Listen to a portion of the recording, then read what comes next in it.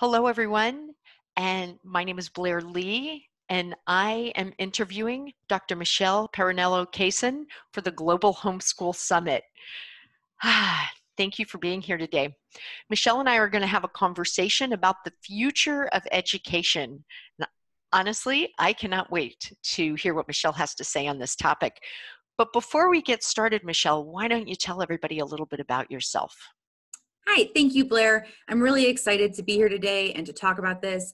So I have a PhD in rhetoric and composition, and I was an English professor in a community college for about 6 years. And now I am a homeschooling mom of 2 kids and also run my own homeschooling curriculum class and teach a lot of online classes for homeschoolers. And so I have kind of seen different sides of the educational world and what's been happening in the field of education lately. And I wrote my dissertation about sort of the history of English instruction in American education. And so I've just been really interested in kind of seeing how rapidly things are changing and thinking about what the future of education might look like. Well, and I know that you incorporate a lot of philosophy as well. You don't just teach English, and actually, we're not going to get into it today, but it's a talk in of itself. I find some of the methods that you're using when for middle school and high school writing to be pretty revolutionary. I think it's really exciting, and so let me start. What do you think of when we talk about the future of education? So I think that almost every parent who is making any kind of educational decision right now is aware that there is uncertainty in the air. And that's true of any point in time of history, right? We can never predict the future. We're always just making our best guess. But I think that right now, parents who are making decisions about their children's education are dealing with an unprecedented level of uncertainty because things are changing so rapidly in good ways and bad ways. Our technology is advancing so rapidly. We see kind of questioning of our social and political structures.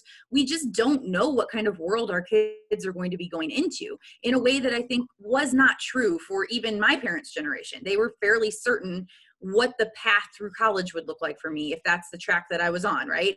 They were fairly certain what kind of jobs would exist for me. So they knew as they were making educational choices what they were trying to prepare me for. But I don't think that today's parents have that luxury. I think that we are dealing with a lot of uncertainty, a lot of flux.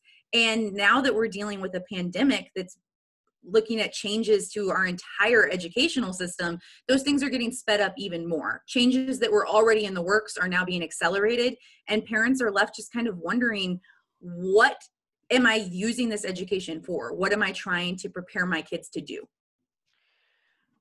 So, do you think that in a way to help parents a little bit, do you think that or not, do you think that there are some things like writing, for example, so obviously I'm leading you a little here. Do you think that there are some things that people should just learn? Yeah, as you know, just in case anybody doesn't know who I am, I'm a scientist and I write science.